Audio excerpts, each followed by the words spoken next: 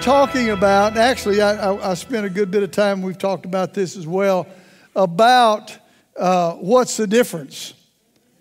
And I want to encourage you, you can get those CDs, or you can go and listen to them on our podcast, or however you want to do that. But I would encourage you to go back and listen to those. It ought to help you with your understanding of what being a believer is all about. Now, I just touched on it. I didn't really go into depth about a lot of things. I'm going to talk a little bit about some of the things again today. But then as I was praying, because I felt like that was the end of it, then I felt like the Lord spoke to me and said, now you need to tell people why they ought to be making a difference. Amen. You know that the Lord didn't just save you so you can live out your life and go to heaven. That's not what God's plan or purpose for our lives, our existence. Our existence here is so quick and so minimal compared to eternity. There's got to be more purpose than just living every day and going to the next day and what's on TV tonight. And amen. And you are different, and God created you to make a difference. Now, here's one of the things that helped me with this, and I'm going to share this with you today, is that you're significant in God's eyes. I don't care who you are, where you are in your Christian life, you're significant to God. Listen to 1 Peter chapter 3, verse 12. Listen to what it says. For the eyes of the Lord are on the righteous, and His ears are open to their prayers. Now, here's the other side of it. But the face of the Lord still loves the evil and wants to help them. Now, this is New Testament, okay? Because a lot of people think that's the case. But that's not what the Bible says. The Bible says the face of the Lord is against those who do evil. You don't want to get on that side. Okay? But the thing is, the good news is that the eyes of the Lord are on the righteous. When you make Jesus the Lord of your life, you've been made the righteousness of God in Christ Jesus. His eyes are on you. He's open to your prayers. So, well, I just wonder if I asked the Lord about this, what He'd say. You know what the Lord's going to say? I'm open to that. Well, what is it? I'm open to that. Let's do it. There's a value, there's a significance, there's an importance to who you are. It says in 2 Chronicles 16:9, the eyes of the Lord run to and fro throughout the earth to show Himself strong on the behalf of those whose hearts are loyal to Him. Wow. That's where you live. That's where we live our lives. That's where God wants us to live our lives. Let me put it to you another way. He has invested everything He has for you to have an impact in life. Well, if God would just give me this, if God would just give me that, wait a minute. What about what He's already given you? Well, if I had more money, that's not going to help. You might live a little more comfortable. You might be able to buy a new mattress for your bed. But there's more power there than you can ever imagine. Stop and think about it. He sent His Son to die for you, to release you from the bondage of sin and death. Romans 8:32 says, if God spared not His only Son, but delivered Him up for us all, how much more will He freely give us all things? He's got an investment in you.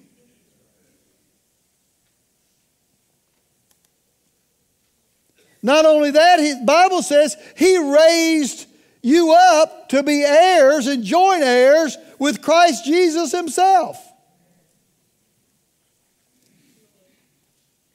Pretty good investment right there.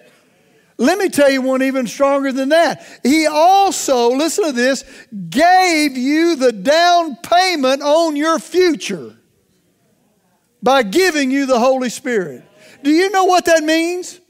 That means that the third part of the Trinity dwells on the inside of you, the Holy Spirit of God, and if God reneges on His promise, then you get to keep a third of Him. Isn't that what a down payment is? Now, in today's society, we want our money back.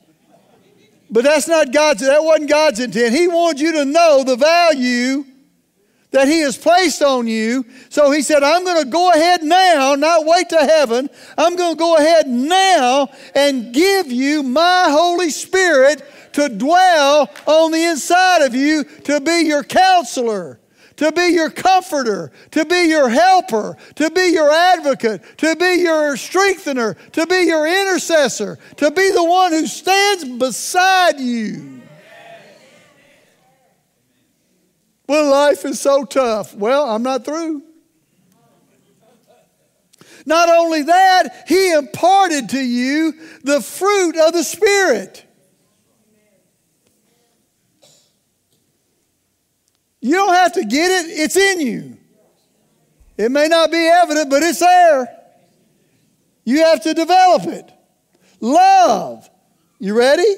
Joy, peace, long-suffering, kindness, goodness, faithfulness. Ooh, faithfulness. Underline that.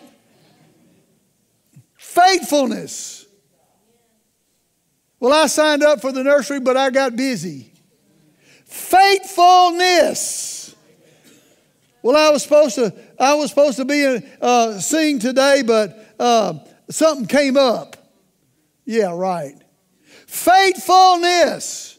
Well, I think I'll go to church next Sunday. Faithfulness. Well, I'm going to call in sick today. I just don't want to go to work. Faithfulness. All right, I got to move on. Gentleness. All right, you want this last one? Self-control.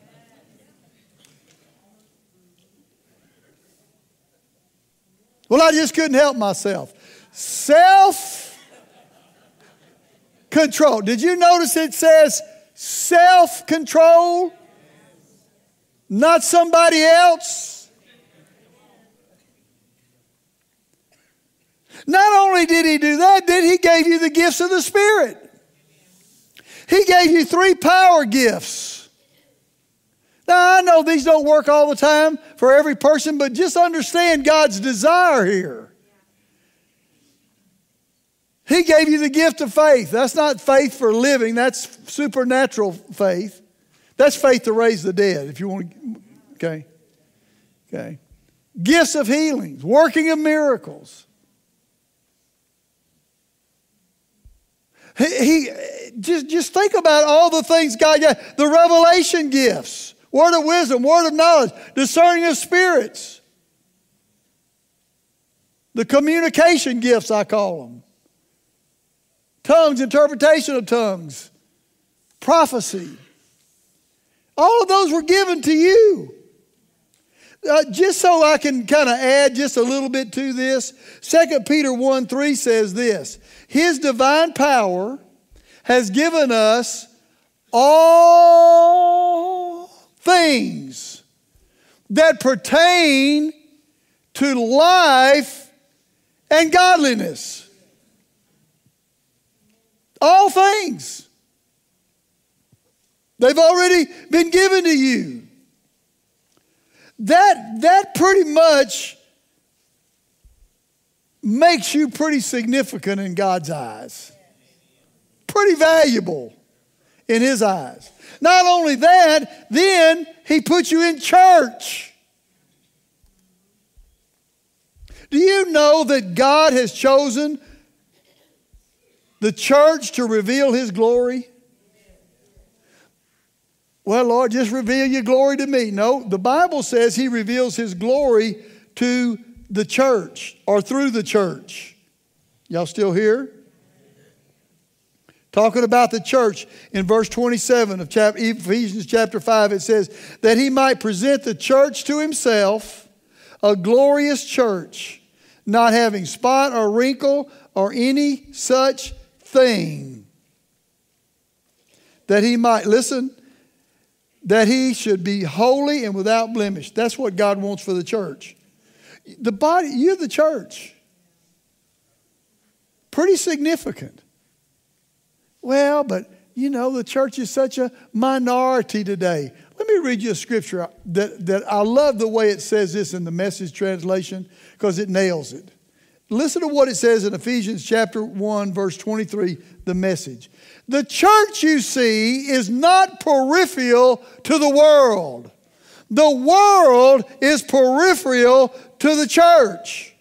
The church is Christ's body in which He speaks and acts, by which He fills everything with His presence.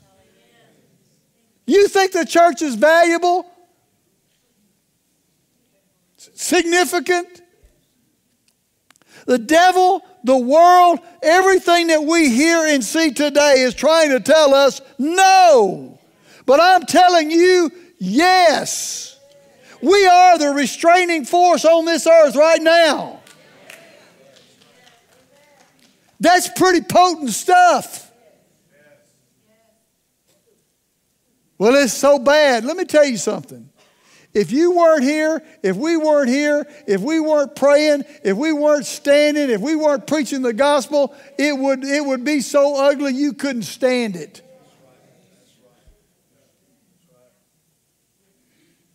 And the enemy's doing his best to try to keep people out of church, away from the things of God.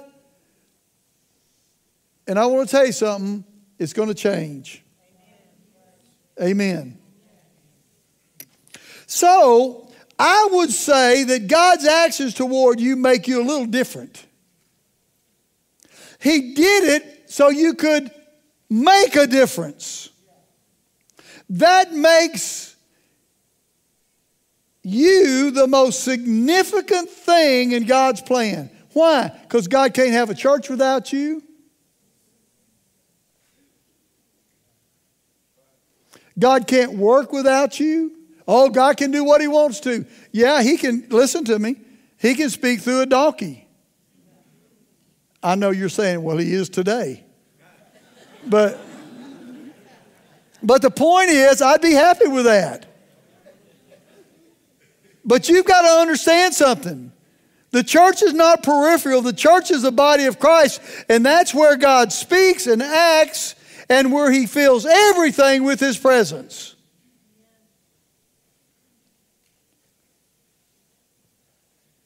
That makes you the most significant thing in God's plan.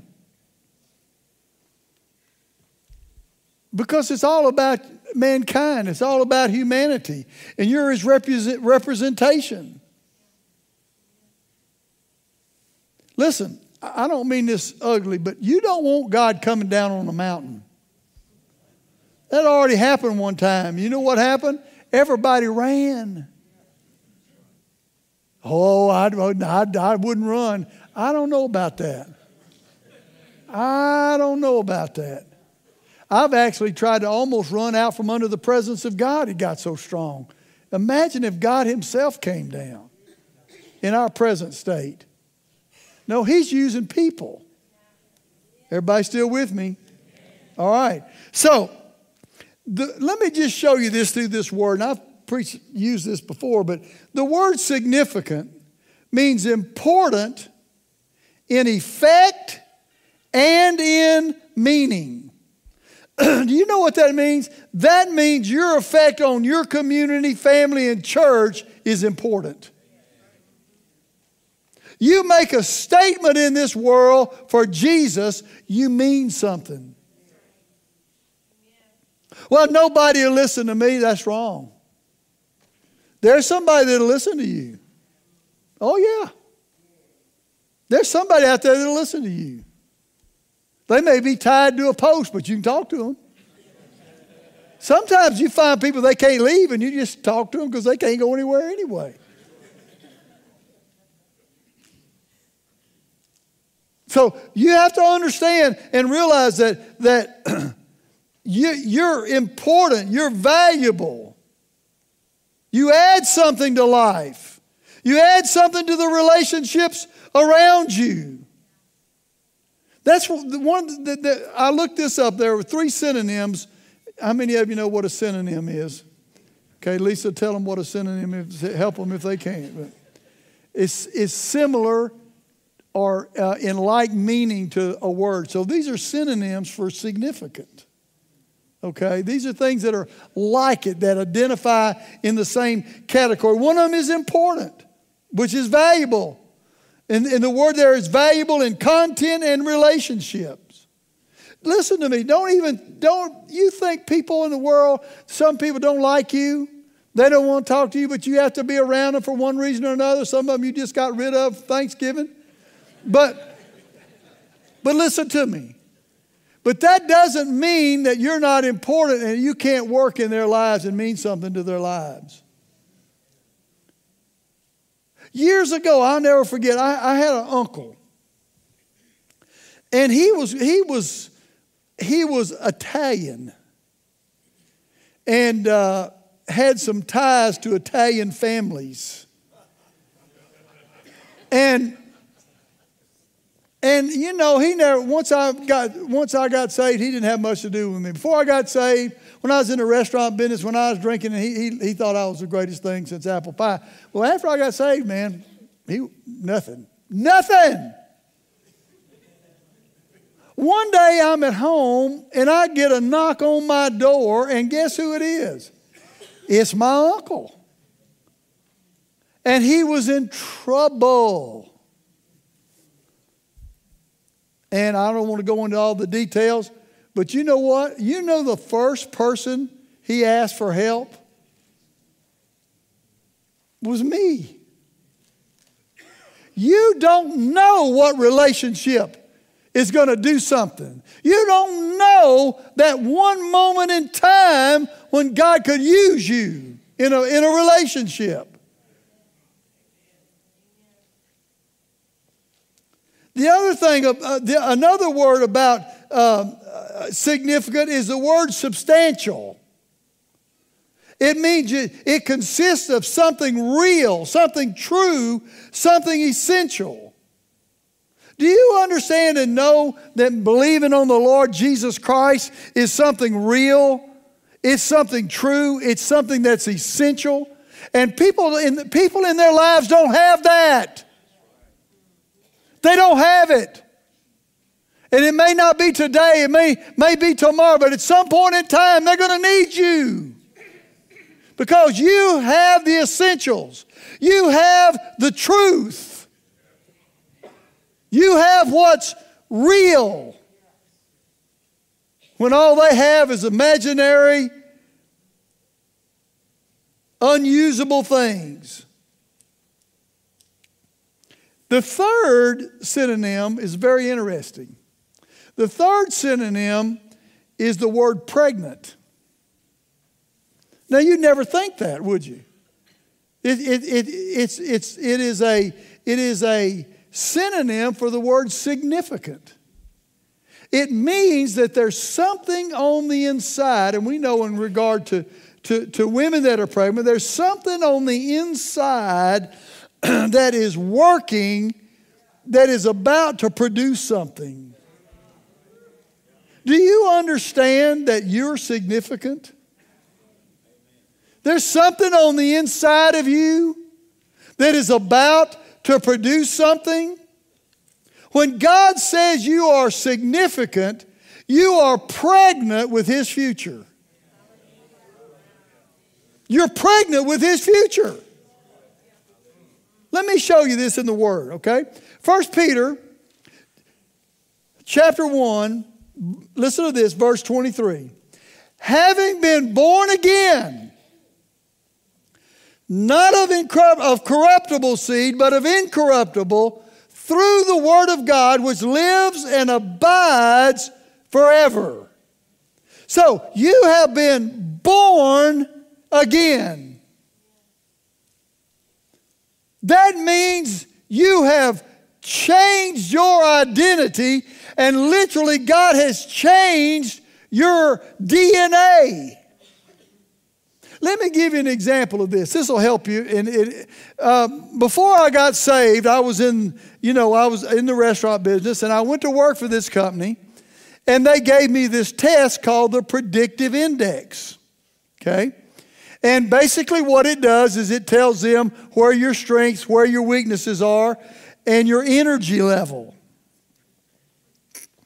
So I took this test, and I was right on the mark for what they wanted, because I was an administrative person, I was a decision maker, and I could do these different things that they needed for me to do, and I can still see that graph in my mind. It goes like this. So after I got saved, it was a while after I got saved, maybe a year or so, I was working for this company, and they wanted to give me that test. So I was really interested to see what it was going to produce. Do you know it produced a totally different pattern? And basically, I was either supposed to be a social worker or be a minister or be someone who dealt with people. The graph went like this, just like that. Same test. One before I got saved and the other after. You know what that meant? God changed my insides. He put a different DNA on the inside of me. Hallelujah. I thank God He did. And that DNA, when you make Jesus the Lord of your life, listen to me, that is your preferred future from God. You know you don't have to walk in it.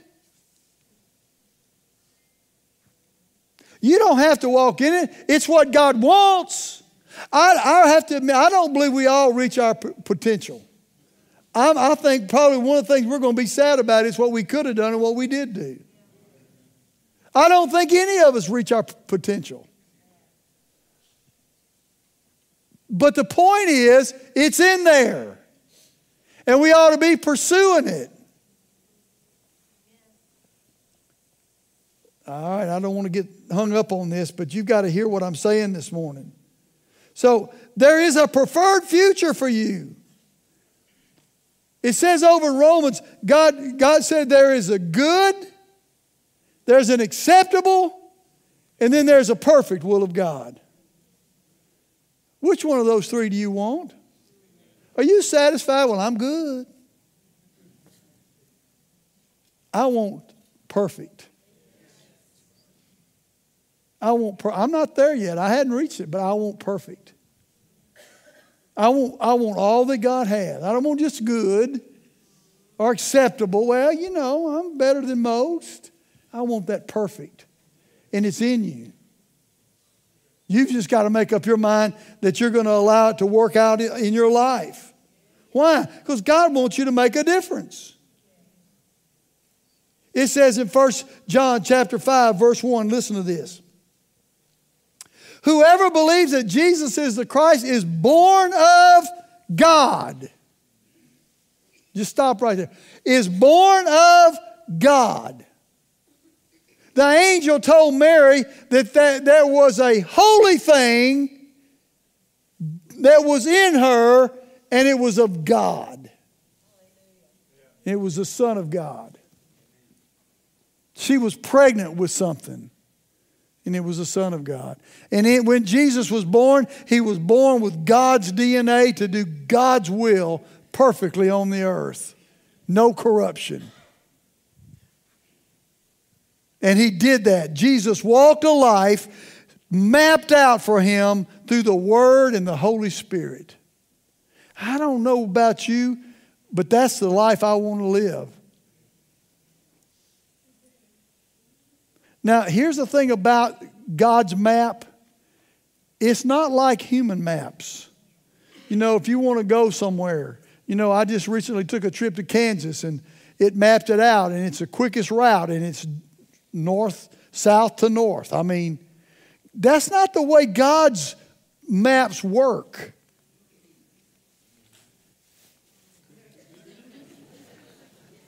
Sometimes we kind of get frustrated with that. Why? Just walk it. Just walk it.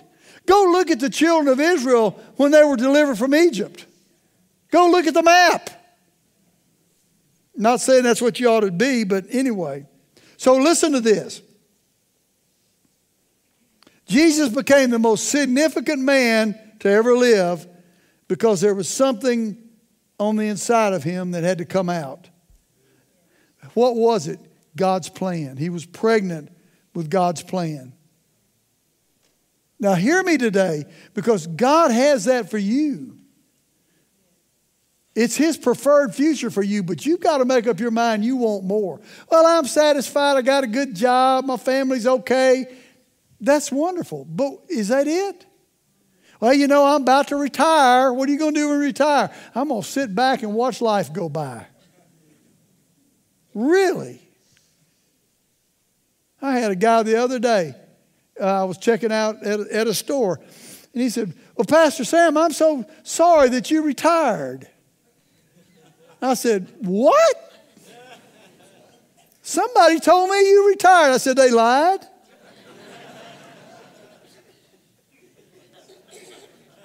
You think when you get to retirement age, God's plan just cuts off? I don't think so. It may change. You may have other things that He wants you to do, but hey, Caleb said when he was an old man, he said, give me this mountain. He was still ready. You can't live your life that way. Amen. Listen to this scripture. Now, I've read this many times in this series, but I want to read it again out of Ephesians chapter 2, verse 10, the Amplified Bible. Listen to what it says. We are God's own handiwork, His workmanship, recreated in Christ Jesus, born anew, that we may do those what? Good works which, you ready? God predestined, planned beforehand for us to take, taking paths which He prepared ahead of time that we should walk in them, living the good life. I want to live the good life. And I want to tell you something, living the good life is not what the world calls the good life. Living the good life is living God's life. Living His life. When you recognize the significance of your life, you begin to be sensitive to what, listen to this, to what God wants in every area of your life. What's valuable? What's important? What does this mean for my life? Is this what God wants? Is this God's will for my life? Once you start doing that, you would be amazed at what God will do, because then you become obedient. Your effect begins to be felt. The dynamic, listen to this, the dynamic of your life and those around you begin to be influenced by you and by your faith. Are y'all listening to me? Well, people are going to think I'm crazy. They already think you're crazy if you come to this church. So what's the big deal? You have influence. Just think about it this way. If this coming year, no, I don't want to give you that much room. By the end of the year, you touched one person for Jesus and brought him to church, there would not be room in this building to seat them. If every person just did their part. I'm not promoting church growth. I'm trying to get you to understand how quick and how valuable and how significant you are to the kingdom of God. Well, they won't come. Well, I did. I had to go on a Thursday night, but I went. Somebody invited me and I went. Guess what happened? I got saved. And they weren't even preaching a salvation message. Don't kid yourself into thinking, well, they're not going to understand our church. They're not going to understand what you're saying. It isn't about me. It isn't about our worship. It's about the Holy Spirit.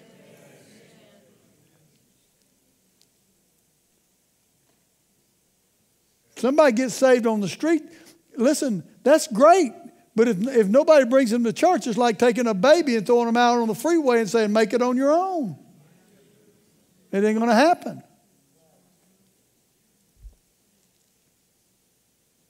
The dynamic of your life changes. You begin to influence by your faith. Circumstances can be adjusted by a simple prayer. Do you know how many people just need a simple prayer from you? How that could adjust their life? Prayers are free. No obligation. God hears you.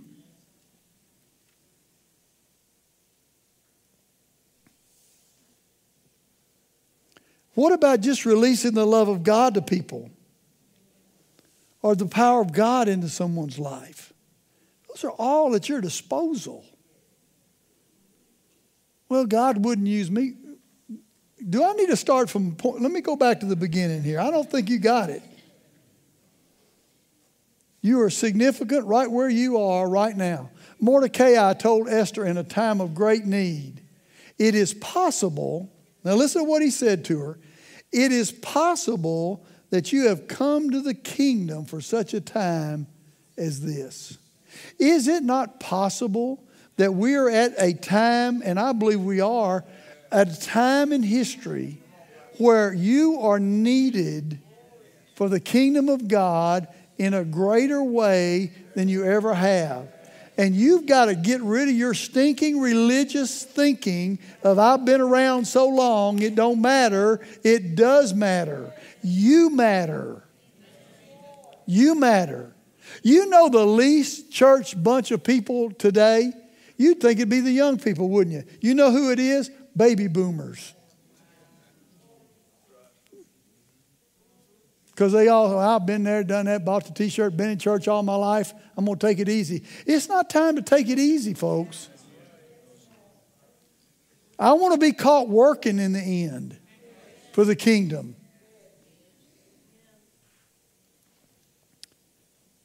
I believe God is setting people up, being poised to do something extraordinary. And it doesn't have to be great. It just is extraordinary. There was a young lady, very young. I think she was still a teenager, maybe out of her teens, who went to church.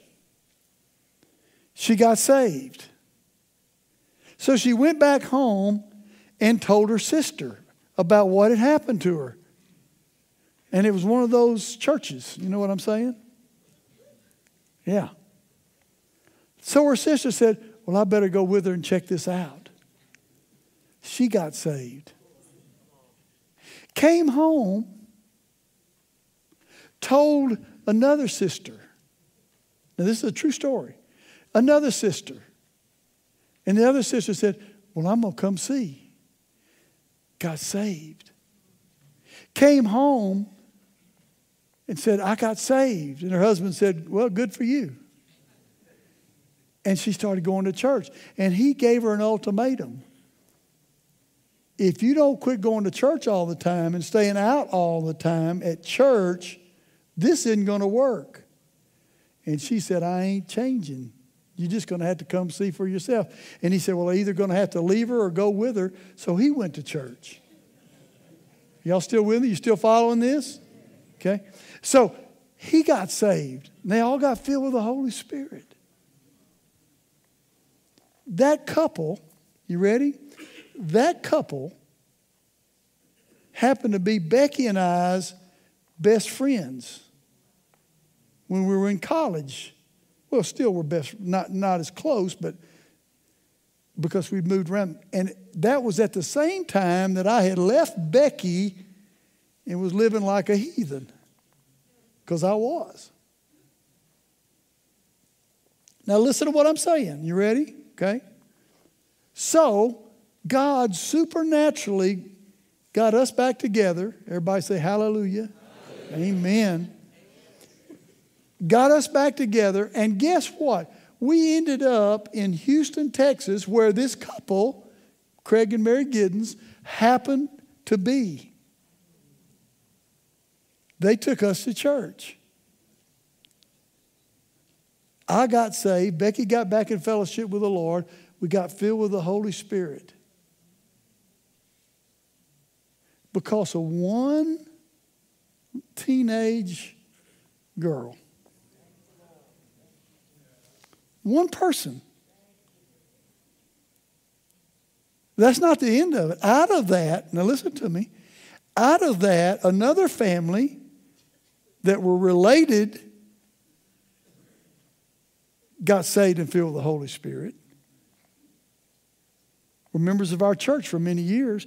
And now their two sons, in fact, one of them's here today, Robert, and Julie, Floyd, are here today. Their other son pastors in Mansfield and in Stonewall and in Manny. One person. Are y'all listening to what I'm saying? Would you like to be that one person? Amazing. One person. That is significant.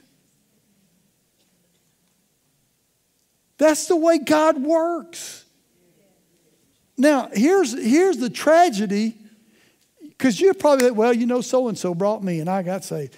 Well, is that the end of the line? Really, is that the end of the line? Did you stop it right there? Was that the end? It's kind of like those letters that you write, you know, those chain letters, and, you know, somebody stops it. They don't write another one. Well, that's what happens with Christians. They're just happy that they got saved. Well, wait a minute. What went into you getting saved? I know what went into me getting saved. It's valuable to me. It's important to me. What went into me getting saved. And I don't want to be the one who doesn't send the letter to the next person.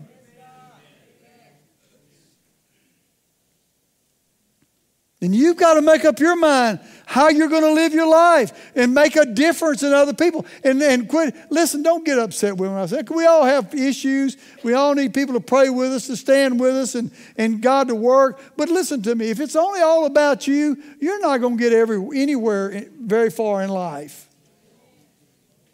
You start making your goal other people, you'd be amazed at what God makes happen for you in your life. Because God created us for that purpose. Big things can happen out of seemingly small things. You think about that. That one teenage girl literally birthed this church.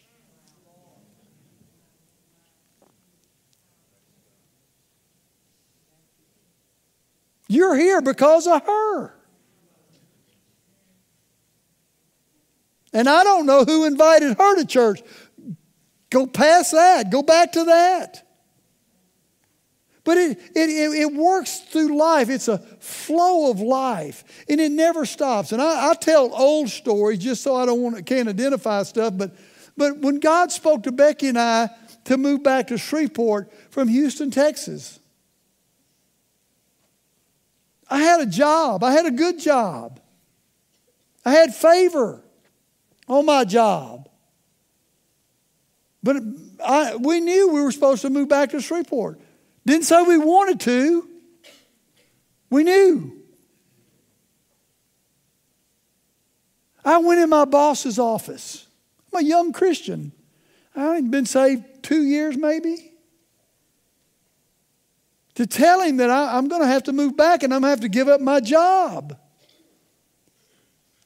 And I walked in his office and he was on the phone and he saw me and waved me into his office. And I'm sitting down and he's talking to somebody on the phone. And he said, well, he's sitting right here. Wait a minute and I'll ask him. He put his hand over the phone like this, 4 cell phones. He looked at me and he said, this is so-and-so. He's the regional manager in Louisiana. He wants to know if you'll move to Shreveport and take over the district office in Shreveport. I said, tell him yes. And he went, wait a minute, you know, because you couldn't, back then you couldn't transfer business from one, you know you can't take that business. You know what's going to happen. I said, tell him yes. And I told him the story after he hung up. Well, he was a Spirit-filled Christian. He understood perfectly. Oh, that just happened to you. It'll happen to you. We came to Shreveport, needed a house. We were listening to Christian radio, heard an advertisement about a home builder selling houses. Called him, said, we're interested in a house. We didn't have a dime, didn't have any money. We looked at a house. We love this house. But we don't have a down payment and we don't know. And I think he said, go ahead and move in. Didn't we go ahead and move in? We moved into he said, just go ahead and move in. We'll work it out. Who does that? The doorbell rings one night. It's late. I don't know. I don't remember how late it was, but it was late. I go to the door, and it's the builder. He said, the Lord spoke to me and told me to give you this. He handed me an envelope with a down payment. Now, the guy's giving me the money to buy the house that the money he's going to make off of it will cover the down payment.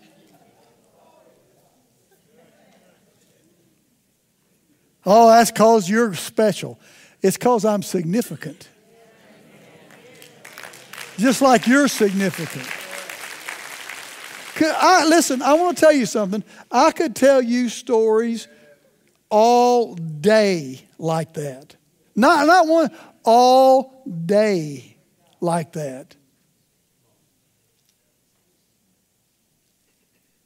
Not because I'm somebody special, but because I'm significant and so are you.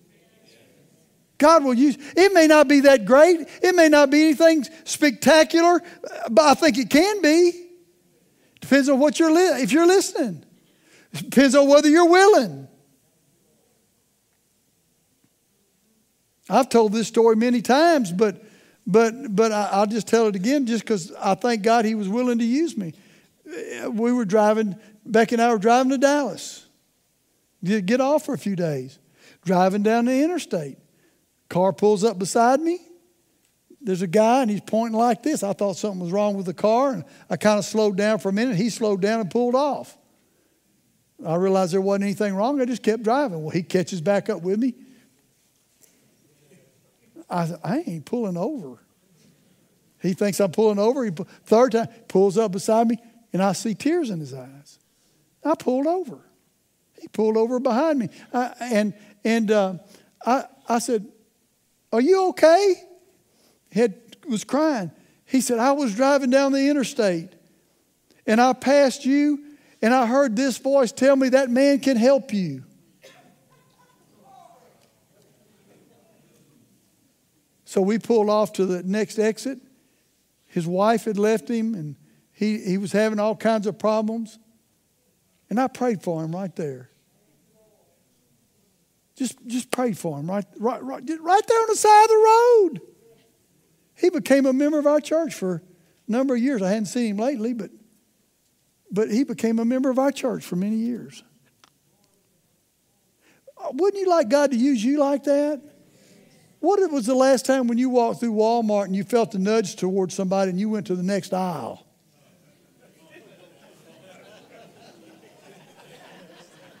Or you saw somebody looking at you and maybe had a tear in their eye and you said, I don't want to get in the middle of that.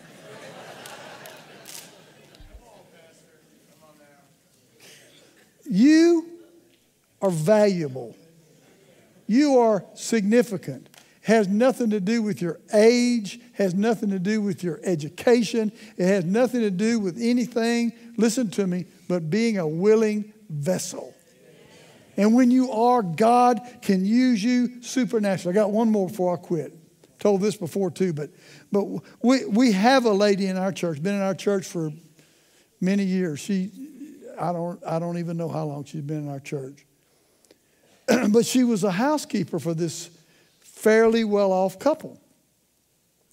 And this lady was sitting in her living room, den, study, somewhere, reading, not the Bible, just reading something. And the housekeeper walked by, and she stopped and said, I just heard a voice. The housekeeper looked at her and said, really? It said, go out on Merriweather Road tonight. Housekeeper says, well, my church is on Merriweather Road. No, it couldn't be that because it's a Thursday night. It wasn't a church night. And she said, we're having special meetings tonight. Came with her husband, both of them, they got saved. Significant financial help to build the television station that we had for a number of years. Are you kidding me? It doesn't matter who you are. God wants to use you. If you have a hunger for it, He'll use you. He's invested everything He's got in you so that you can be used. I want to be used. I want to be that person that I could start that chain for somebody. Wouldn't you like that? Wouldn't you like to be the origin of a chain? Somebody that never been to church, their family never been to church, and you start that chain. It's in you.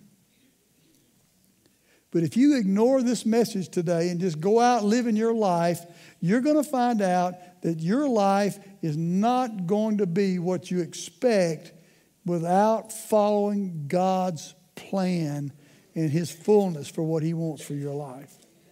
But when you do, wow, it gets awesome.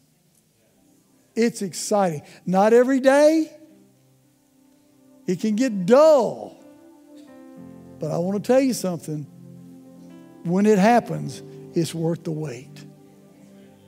It's worth the wait. You know, a lot of things you can just initiate yourself. If you just will. Let people know, hey, I'm a believer. Can I pray for you? Can I pray with you? You don't have to lay your hands on them and cast something out of them. Just pray for them. Let God handle it. Trust me. He'll take care of the rest. Amen. Did y'all get anything out of this today? Hallelujah. Thank you, Lord. Father, we bless you today. And Lord, I pray right now for every person under the sound of my voice, whether here or watching online. Father, maybe they're crying out today for your goodness to work in their lives. That they can walk with Jesus, live a life full of good fruit. Maybe they're not even saved. But Father, I pray for them right now that you work in their lives by the power of your Holy Spirit. Today, I just want to do this different. I want everybody just to pray this prayer with me. Say, Father, I desire with all my heart to follow your plan, to be significant while I'm on this earth, to make an impact while I'm on this earth. And I thank you that Jesus is my Lord. I choose to follow Him and the plan that you have for me, to live the life you have for me. In Jesus' name. Amen, amen. Praise God. Amen, amen, amen. Kedra, come and share with us. Amen. Praise the Lord. Thank you, Pastor Sam. Can you give it up for our pastor today? Tell them about, real quick, tell them about when you were on staff and the Lord spoke to me about you doing something else, and how that same day about the deal with the college. Oh, wow. Okay, well, praise God. Well, many of you may or may not know I was on staff, ministry staff here for a few years, and one Monday night during prayer, the Lord spoke to Pastor Sam and essentially told him that I would not fulfill my purpose in that role. And I mean, I knew I was where I was supposed to be for that season, but the season had changed. And we had the conversation, and I stepped out in faith in what the Lord was instructing me to do. And essentially, the day I was to be the last day on my staff here, the president and the dean of Louisiana Baptist University was asking me to come on board to teach collegiate level courses there for their doctoral program. So the Lord has a plan. If you're just willing to step out in faith, He'll work out all the details. I didn't know the details. I just stepped out in faith, and He has ever since then been working it out on my behalf for His glory ever since then. So I encourage you to do whatever it is the Lord is instructing you to do. If you were one of the people who prayed that prayer that Pastor Sam just led us in, I want to encourage you, don't stop there. Like he said, don't let that be the end of the chain of letters of your life. I want to encourage you, fill out that card I mentioned earlier in your seat back. It's called the card. You can just indicate there that I prayed the prayer. Or if you want to just indicate, I'm ready to be significant in the earth. I want to make a difference. I want my life to have impact. Just indicate that on the card so someone can reach out to you and help guide you through whatever your next step is in order to make a difference for whatever it is God's called you to do. I want to remind you also, we've given you several opportunities and ways that you can make a difference in this holiday season. Don't forget that today is the last day to nominate a child or a family to be recipients of Timeless Toys. If you want to sponsor a child, just go out to the lobby where you see the balloon canopy and pick up a profile. You and some friends can get together, sponsor a child. And lastly, just like I mentioned, God spoke to Pastor Sam on my behalf at Monday night prayer. You have an opportunity to come to Monday night prayer. We do it the first Monday of each month, so our next one will be Monday, December the 5th. Come out and intercede on behalf of others, and you never know, God may speak to you about what your next steps are in your life. Amen? All right, I think that's enough. Let's stand together. Father, I thank you so much for what you have imparted into us today. I pray that it does not fall on deaf ears, that we will act on what it is the Holy Spirit is ministering to our hearts right now. And we thank you for the significance that we are pregnant with. And we pray, dear Lord, that we do not have stillbirth or that we abort prematurely that which you have conceived on the inside of us. We thank you and we praise you in Jesus' name. Amen.